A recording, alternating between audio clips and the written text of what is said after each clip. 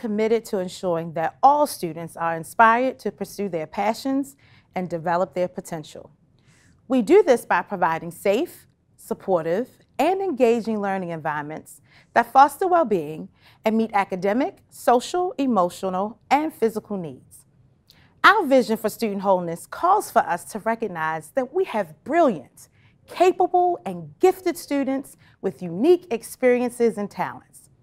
A focus on student wholeness means we are committed to creating spaces and meaningful opportunities to nurture the thoughts, ideas, needs, emotions, and dreams of our students.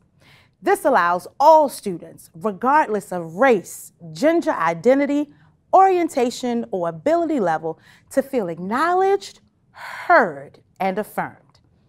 A focus on student wholeness also means that we are committed to building caring, connected communities where all students feel a sense of belonging and are able to embrace the best version of themselves daily.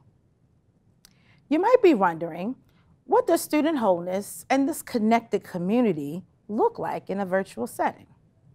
Glad you asked. Our team has provided all teachers with recommended wholeness activities that can be used with students every day. These wholeness activities focus on 3 key practices. We call these practices the 3 signature practices. They are welcoming rituals, engaging teaching, and an optimistic closure. We start the day with a welcoming ritual, which gives us a moment to check in and get ready for learning.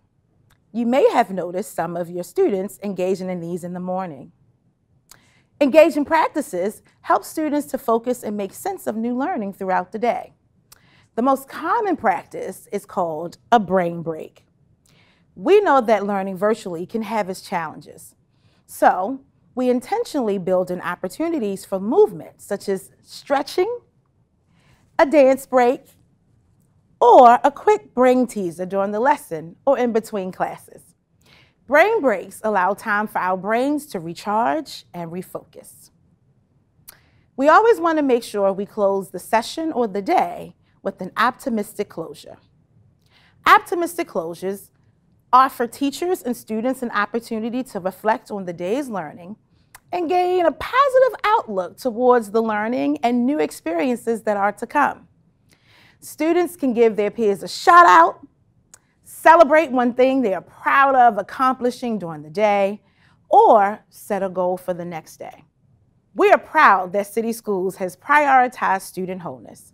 For more information about best practices for social-emotional learning supports at home, follow us on Twitter at BaltSEL or on Instagram at BaltWholeness.